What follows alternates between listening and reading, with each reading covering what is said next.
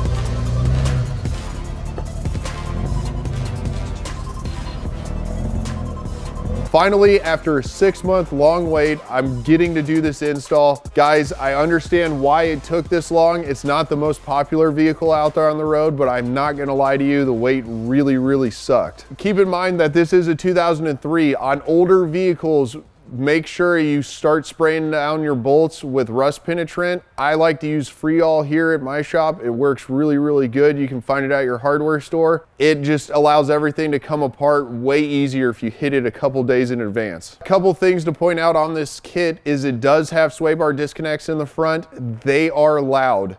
It is what it is. A lot of sway bar disconnects are loud. One thing Rough Country could have done is the pin that you mount the sway bar in link to, the hole could have been drilled closer so that way it doesn't allow the bottom to shift back and forth. Wish they would have done that. Another thing that's a bonus that you get for here is you get the Stealth Bomber tri-link for the diff in the back. I would not consider this a beginner kit, you know, more of like a 3-inch, something where you're not going to be cutting parts off the vehicle would be a lot easier for a beginner.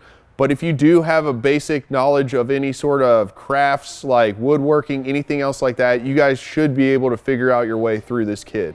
We're gonna get started on the 4-inch long arm kit. Before we do, make sure you subscribe. That way I can keep making these videos for you guys. I love doing it, and also it proves to the owner that you guys like watching it. First thing I'm gonna do is I'm gonna set the lift under the vehicle. We're gonna get it up in the air, support the axles. On mine, I had pre-soaked everything, but I go ahead and spray it down again just to make sure everything comes apart nice and easy. All right, after we get the axle all supported, ratchet straps, pull jacks, jack stands, however you guys want to do it, what we're gonna do from here is we're gonna start removing shocks, control arm bolts, all that stuff, free up the axle, get it ready for the next portion of the install.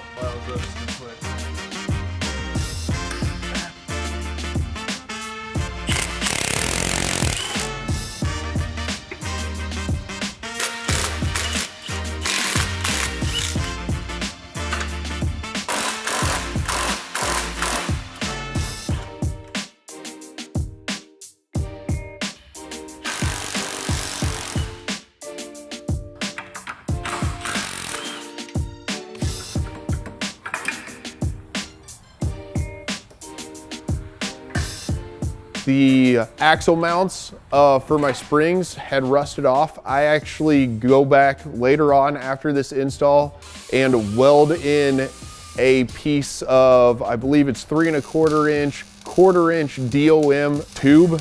Weld that back on there, and what that does is basically replaces the part that had rusted off.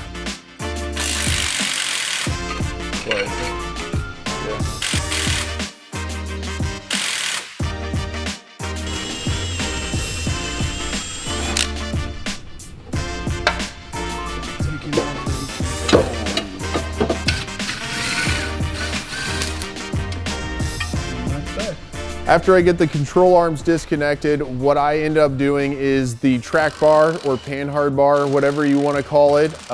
One thing to keep in mind is 99% of the time when death wobble occurs on a vehicle, it is more than likely the track bar. One thing that's nice about this kit is you do get a new one. The next step of this process is we're going to be cutting the lower control arm pockets off the WJ. I'm not gonna lie, Sawzall cutoff wheel is not exactly the best or most fun way to do it. I had to do it because my plasma cutter decided to die on me this day, but all that proves to you guys is you can do it with your tools.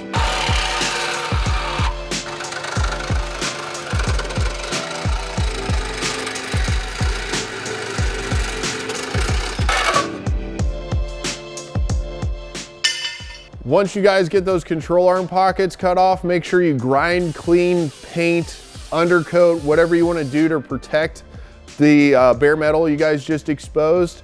Get that all cleaned up, looking nice. We're gonna get on to removing the transmission cross member.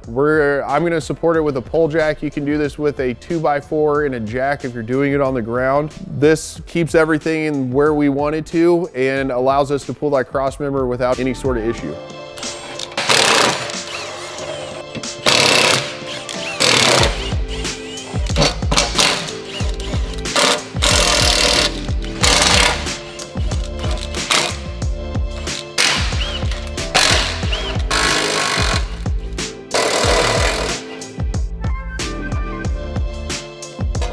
Once you get your transmission cross member out of your way, you're gonna notice the transmission mount hanging from the bottom of the transmission. Go ahead and pull this off. They're gonna supply you with new mounts, new cross member, all that stuff. The transmission cross member is actually where your new control arms are gonna mount. It moves it back 18 to 24 inches from the original mounting location. Now, one thing I did do on this kit is they tell you to use a hole saw. Guys, if you want to go to Harbor Freight or a place like that and pick up a big step bit, you can actually replace a lot of the hole saw areas with the step bit. Just keep in mind, step bits do kick off a lot of hot metal in comparison to a hole saw, but in my opinion, it was a little bit faster for me.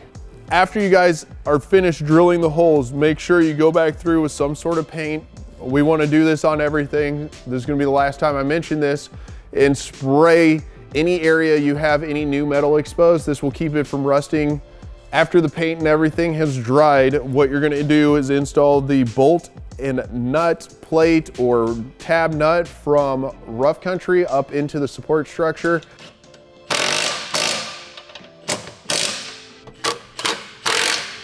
Next thing we're going to be doing is putting together the lower control arms. What's nice is they supply you with the measurements, so make sure you're there. Final adjustments will be done either from you guys if you're going to align it in your driveway, which is possible to do, or make sure you have a good alignment shop that'll adjust them properly for you. Now, one thing I do when I put these control arms together is I grease the threads and add a little bit of Loctite. You don't see me add the Loctite in the video, but what this does is it keeps everything from freezing up. And then if you need to make adjustments, for example, depending on what type of drive shaft you have, if it's just a regular 2 U-joints on the end, or if you have a double cardigan, basically depending on what drive shaft you have, depends on what your pinion angle on the front axle is going to be.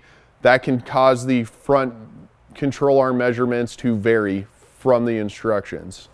While you guys are going ahead and putting together your front lower control arms, go ahead and do the same thing for the front, we'll call them upper control arms. They go from the lower control arm to the top of the axle.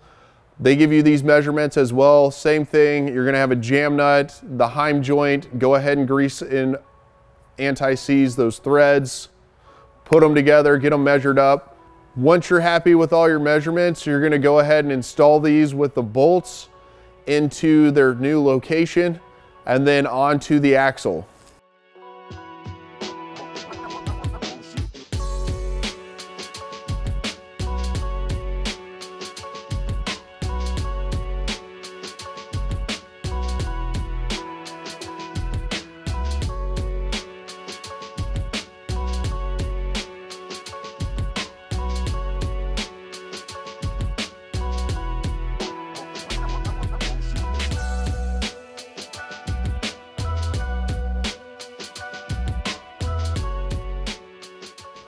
From there, I go ahead and pull off my bump stops.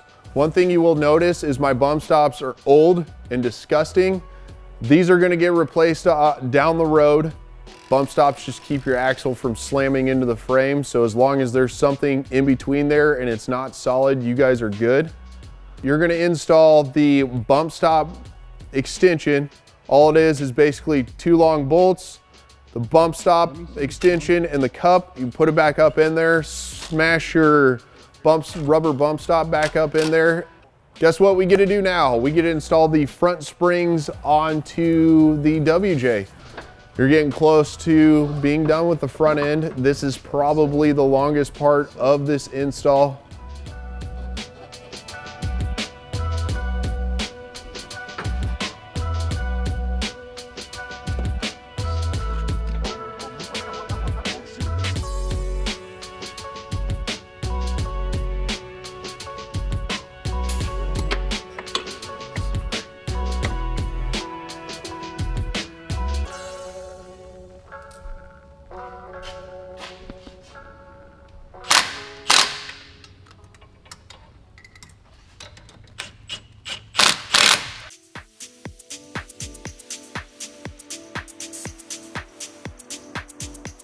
After you get your springs thrown in, you're gonna wanna go through and tighten all of your jam nuts on all of the control arms. What I end up doing is wedging a pry bar up into the heim joint. This keeps it from becoming crooked in the mount and allows you to tighten that nut down. I would recommend putting a witness mark or what I call a CYA mark, a cover your ass mark. This allows you to, when you have a strange noise or something, you can peek up under the vehicle and make sure those jam nuts are all where they're supposed to be. So after I got the springs, control arms, all that stuff tightened up, we're gonna do an extra add-on step. I ordered the 4-inch pivot arm drop for my WJ. This is an extra step. It does not come with a kit. It is an add-on. I recommend doing it.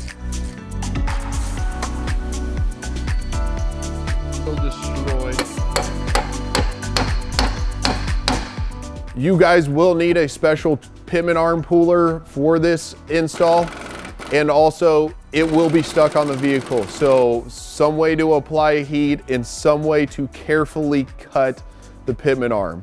You guys notice I do try to pull it first. I can't get it, so what I do is I cut the pivot arm 99% of the way through to not hit the steering shaft.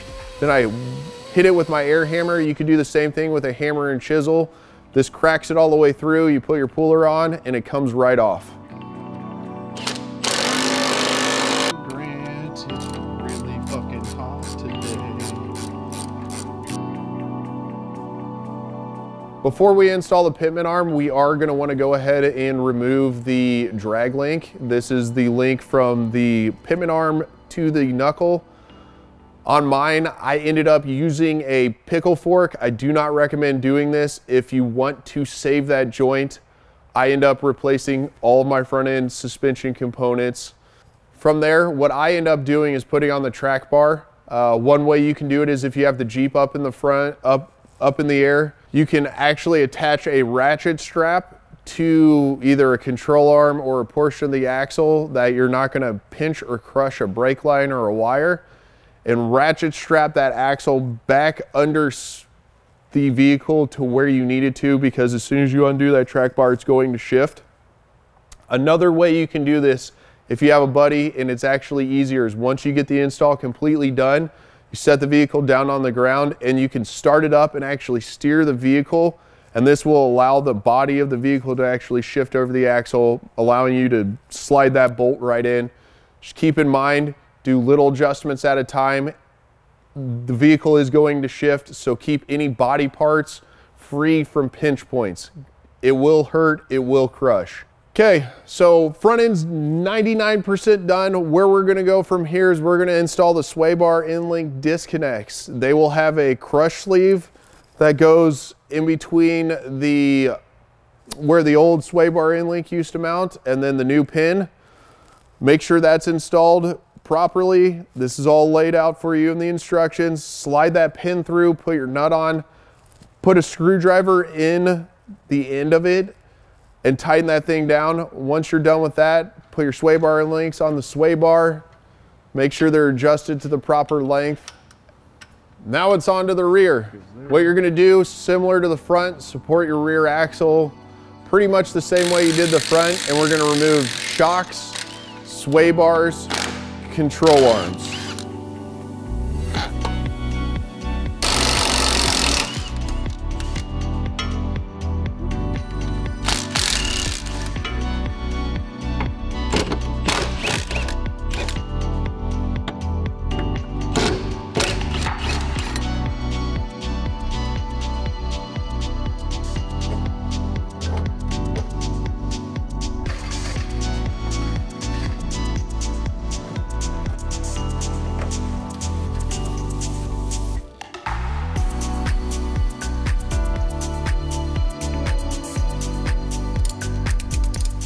One thing you will notice is you do not have an upper control arm. This is where I get into that goofy stealth bomber rear link.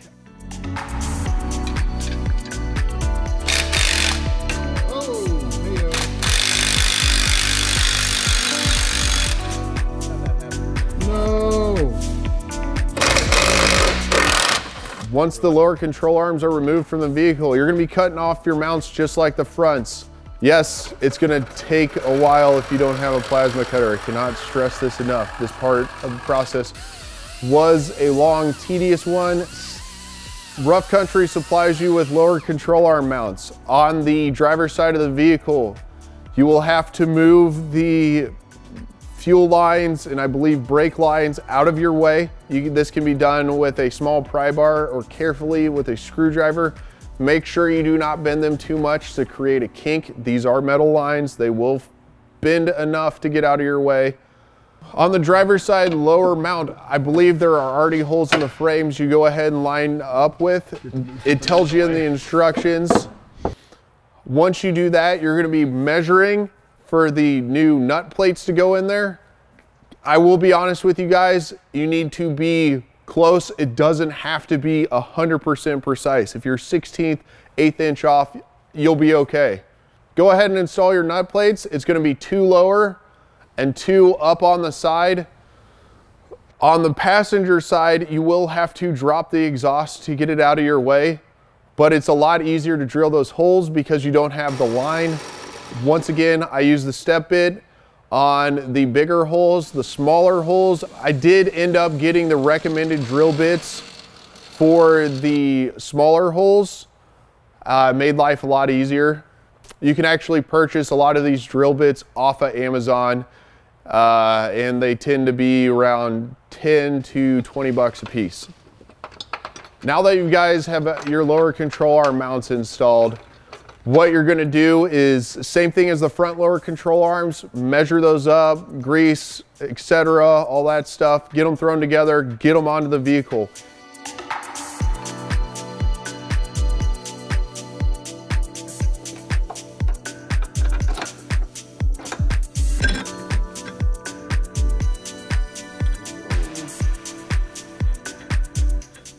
Here comes the most difficult and frustrating part, is removing the old Y-Link stealth bomber thing from the back of the WJ. There are 2 bolts that are under this thing that go into the top of the differential. They suck to get out. They are Loctited in. It's gonna take time. The only way I found out to do it, because I was not able to get my ball joint free, was to use a 21 or a 13/16 ratcheting wrench and just brute force these things out. Another thing you'll need to do on the Stealth Bomber is disconnect all of your lines, your brake lines, ABS lines, all that stuff that run down it. It's, I believe, a 13 millimeter. You pull all of those off. You get the bolts off the differential. This whole thing comes out as one piece. Like I mentioned it before, once when you get this out, it feels really good because those 2 21 millimeter bolts suck. After that, you're gonna mount the new Stealth Bomber plate onto the top of the axle.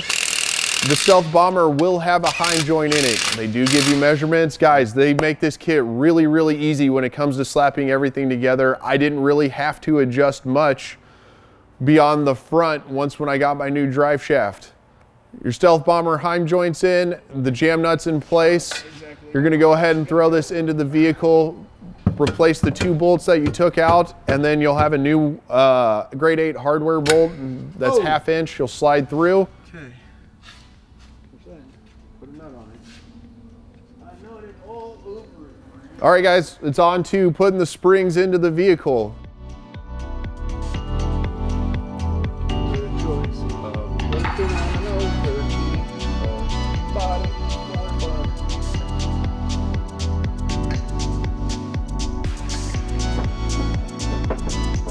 One thing you will notice in the video is my factory kind of bump stop area is rusted out. I'm gonna end up welding it just like I did the front axle portions. This will allow me to install the bump stop back in so that way I don't have any suspension issues. You get those installed, you get your springs on it, then you're gonna install your shocks. Put it in.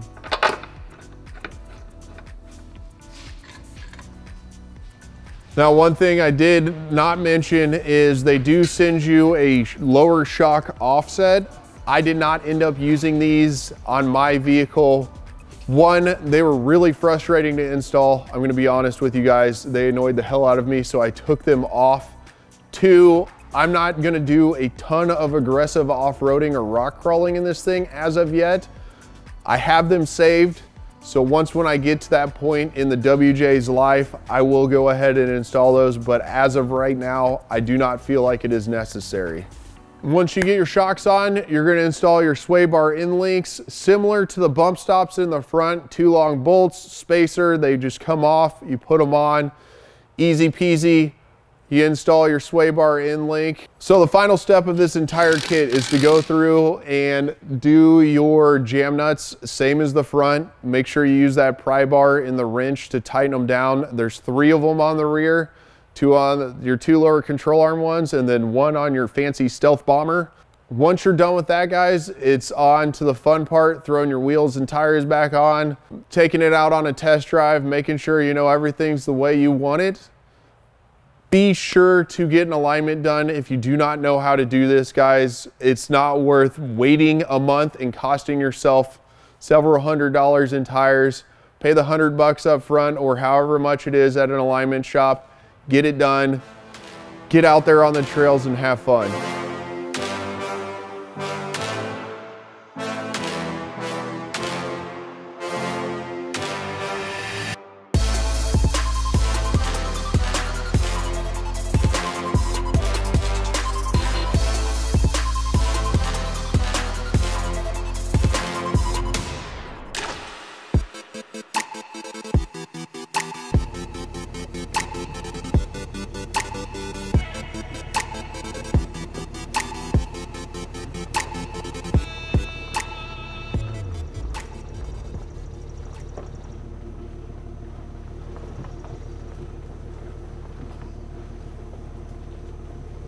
The reason why you move the control arms and everything back, and it's called a long arm kit, is it allows the vehicle to have a smoother ride with the lift kit on, and B, it gives the suspension more travel, so that way you can get over bigger obstacles or just look cool flexing on people.